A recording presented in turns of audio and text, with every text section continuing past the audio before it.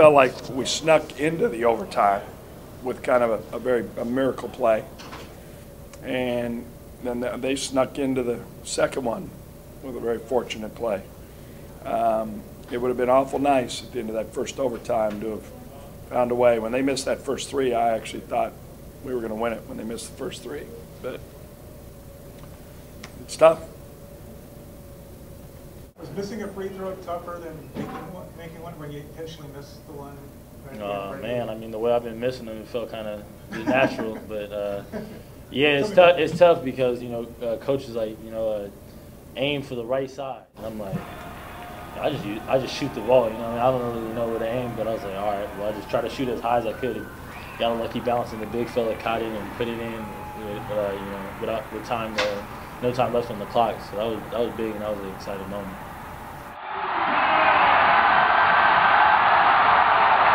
Great moment for Greg. We had some clutch things happen.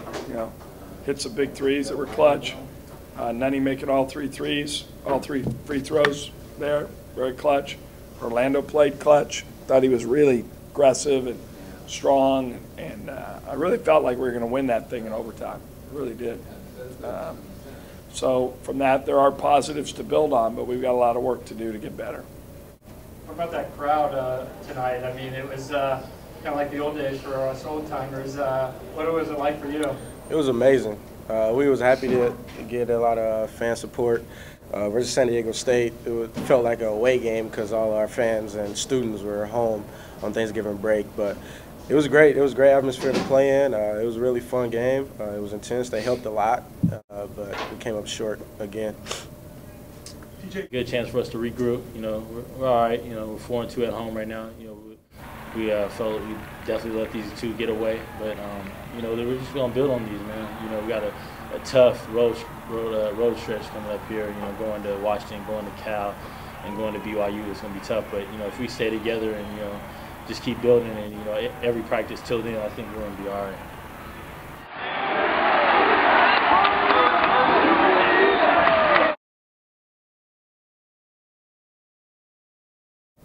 Well, the first one was more questionable than the second. Actually, to me, the way I looked at it, the second one looked pretty obvious.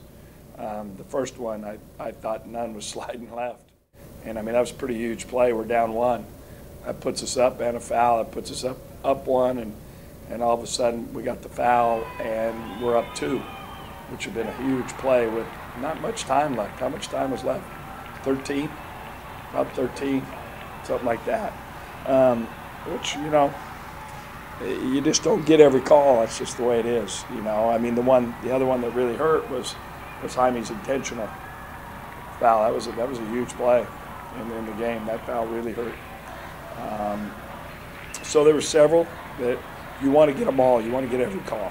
When you're greedy and you're a coach and you're clawing and you're scratching, you want to get every call. But unfortunately, it's not the way the game works. You don't get every call, and you got to battle through them.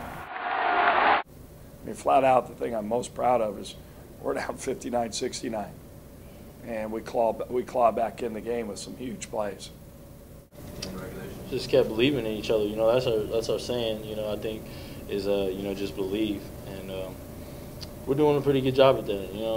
We all believe in each other. We know when whoever comes in the game that they're going to do their best to execute and give us the best chance to win. And Stanback gets a three.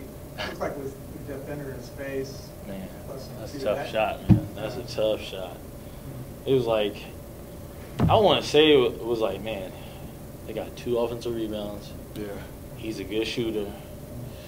Got a chance. So it was like, when he got it, I was like, man, come on, just this one. And he got a good look at it. He got a good enough space for him. I don't know who was guarding him, but Jaime, and he got a good look and he sunk it. That's what good players do. They make big plays, and he came up big for them, and with his free throws and hitting that big shot for them.